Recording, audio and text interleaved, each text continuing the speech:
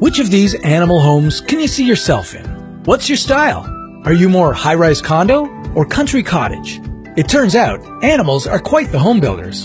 In fact, they also build towns and cities and underwater sculptures. Sound fishy? It's fact. So get out your drafting set and prepare to be inspired by these 7 incredible animal architects. Number 1 is the Vogelkop bowerbird. We'd feel bad if we didn't give first consideration to the most considerate nest builder out there.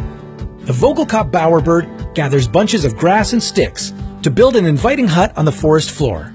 The purpose of building these huts, or bowers, is to attract a mate, and the bowerbird doesn't hold back. After building his bower, this bird then arranges fruits, beetles, sticks, and other supplies in front of his home to prove that he's a good host. Number 2 is the trapdoor spider. Maybe the name gives it away, but do you see a trapdoor anywhere? Trapdoor spiders are underground nocturnal creatures, and unlike most spiders, they don't spin webs. Instead, they build a trapdoor that's well camouflaged by plant and soil materials. Trapdoor spiders produce silk and use it to create a hinge for their hidden entrance. They wait patiently by the door, detecting the vibrations of any prey that nears their home, and surprise them with an invitation to dinner. Number 3, the gopher. You know they can dig, you know they live underground, but did you know that gophers can build whole towns?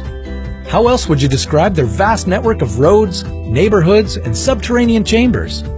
While Gopher Town may contain thousands of residents, gophers are solitary creatures and often do their own hoarding and burrowing alone. Number 4 is the mound-building termite. If you are impressed by Gopher Town, welcome to Termite City. Their mounds can reach up to 9 meters tall, which is odd for a species that lives underground. These are not actually some kind of sophisticated insect condos. These mounds are for protection and ventilation. Termites create deep shafts from the top of these towers down to their subterranean nests to maintain a comfortable temperature. But these mounds are also robust, shielding the colony from wind and precipitation. Number 5 is the beaver. Here's another familiar face, known particularly for its unique smile. Beavers build dams averaging about 100 meters long with just their paws and teeth.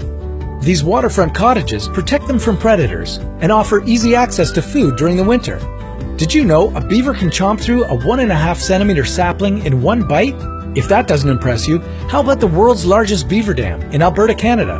At 850 meters in length, it can be seen from space. Take that, Great Wall of China. Number 6 is the social weaver bird. Fancy a big room with a view? The social weaver might be your spirit animal.